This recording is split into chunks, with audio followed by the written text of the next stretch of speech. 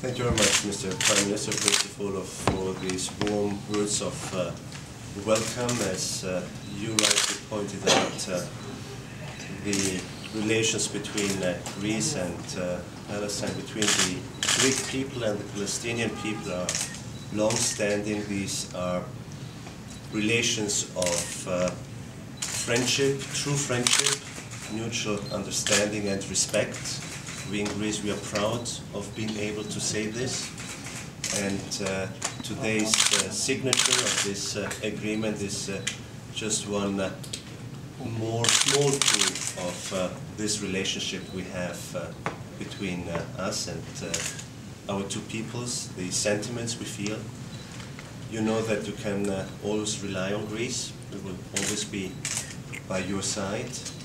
And Greece will continue to work hard for peace, stability in the region. It is also our region. It is also in our interest, and rest assured that you will find Greece and the Greek people on your side. And may I also take this opportunity, Mr. Prime Minister, to congratulate you and commend you for all the work you have done in these past months. Every time we are coming to Ramallah, we see even more new things. A new Ramallah has been created, a flourishing city. We can see the growth of the economy, and this is also thanks to your efforts and thanks to the efforts of President Abbas. And once again, our congratulations for that.